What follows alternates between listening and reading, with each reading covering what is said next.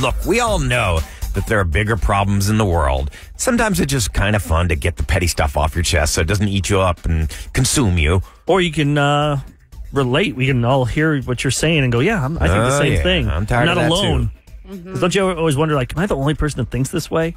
It's validation. Like Larry David on Curb Your Enthusiasm. Kevin loves it. Ryan loves it. Mm-hmm. I love it.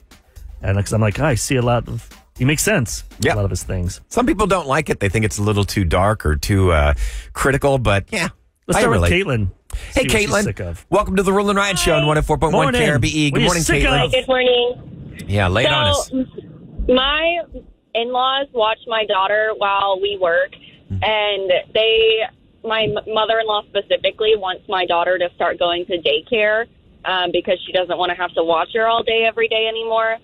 And I was like, okay, we can look into it, but in a couple of weeks, because we're about to move into our first house, and it's a bunch of money that we're dropping, and she just keeps sending me, every day, sending me daycares that cost, $500 a week and all this stuff. And I can't afford to just drop all this money right now to put my kid in daycare when they told me that they would watch her. Are you against it completely, or are you just for now because we want to get our finances in order?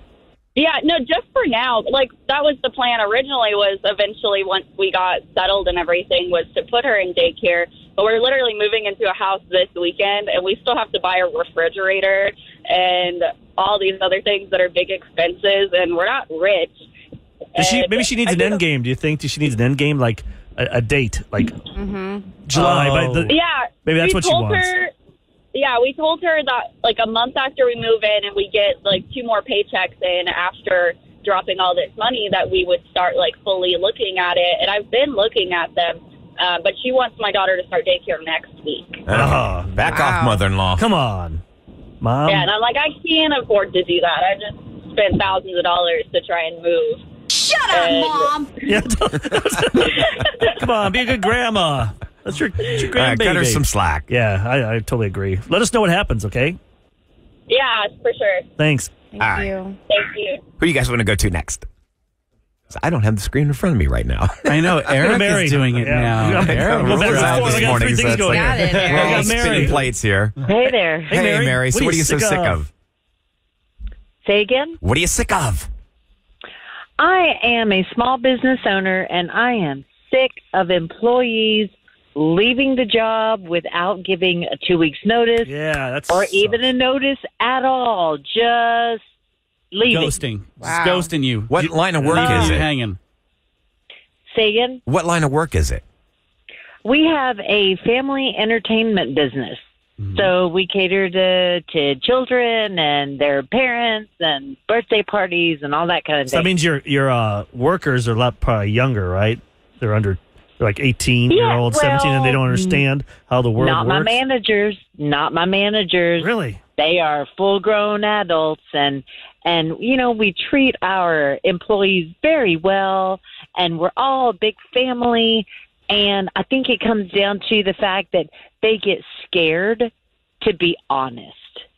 And honesty is the best policy. Like in what way? Give me an example. Yeah, why would they be afraid to be honest to you? I think they don't want to be seen in a bad light. But, give me a specific example. What is it that you're encountering that they're holding back? Let's see.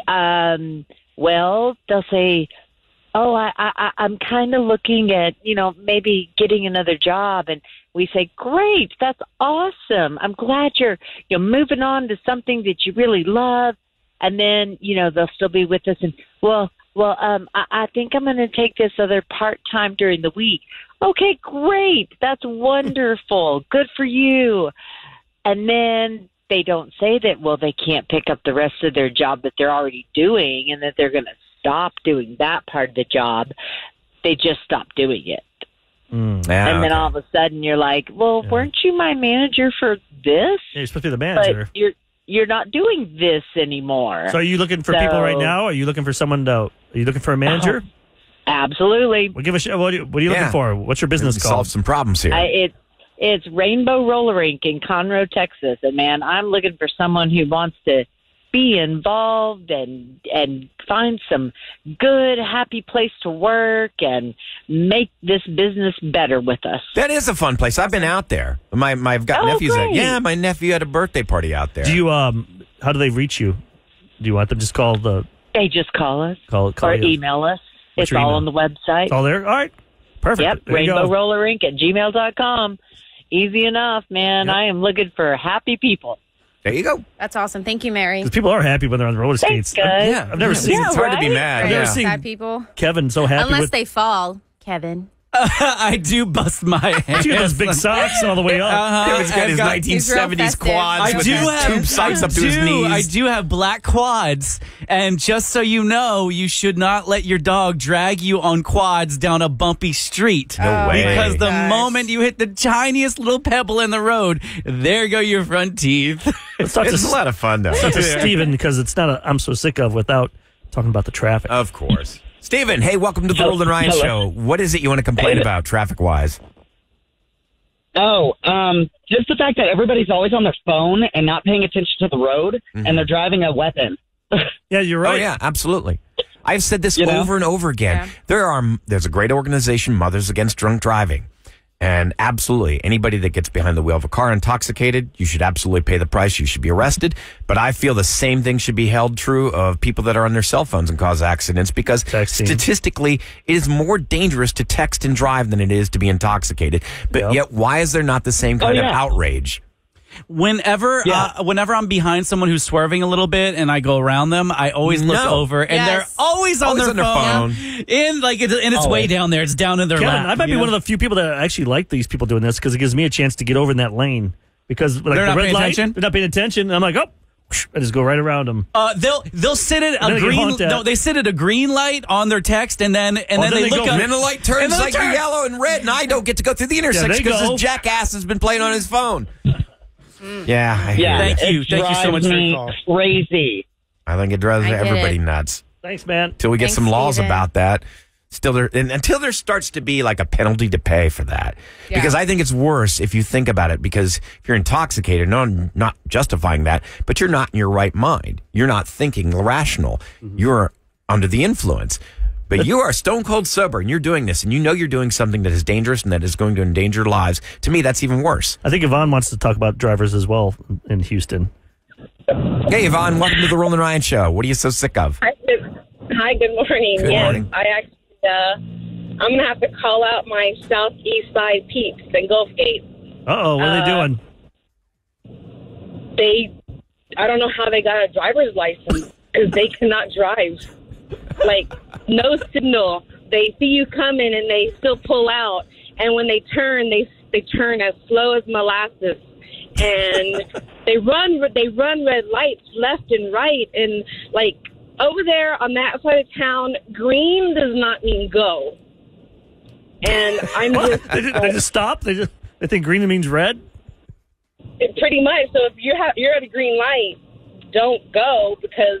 you probably get hit. We've already seen almost 3 accidents from people running red lights because they're probably on their phone or they're not paying attention. Yvonne, you give me a great idea. If I was a reporter, like for May Sweeps, I would do what area of Houston is the worst? Worst for traffic. I feel like mine is. Everyone Everybody feels that way. Yeah. You can see how many wrecks are in your area. I'm sure they can pull up that data. When I know I And then can they could walk do to it the grocery themselves. store faster than drive there, that's when I know traffic is bad. I have 6 million people here. My neighborhood is filled with all kinds of different cultures, and I sometimes I think that if you're not used to driving in the United States, then maybe you're a little bit apprehensive, and that's what's going on in my neighborhood. And there's a lot of imports. There's a lot of people in your neighborhood who come from other countries where you're not even allowed to drive. Oh, yeah. So you get your license for the first time here at 30-something years old. It's like I saw some 98-year-old almost like they tried to turn and left in front of my car, and I'm like, oh god, they're gonna hit me. But they're so cute. This old lady. I'm like, You're saying it's cute as she's about to hit you. I know, but I was like, oh, look at her. Like, There absolutely should be a mandatory cotton candy hair, just like No. the glassy, the when sunglasses. your hair becomes translucent, like it looks like a dandelion, at that point there should be a mandatory. You got to take a driver's test. Somehow my grandma always got her license. She lived to be 98. And I'm Okay, like, if you're wow. 98 I'm like, years she went old, to the DMV and they have to do that test like every year or something. Remember the Queen's I'm like, husband? He was Al Albert. He got in a car accident. He was like 98 years old. And I was like, wait a second, this guy's still driving an SUV? Yeah, he rolled his, SUV. Range Rover into, he was just driving around on the grounds of the palace, I think. I don't think he was like out, well, no, he's not like running going down around to Walmart. in London. Driving around cruising.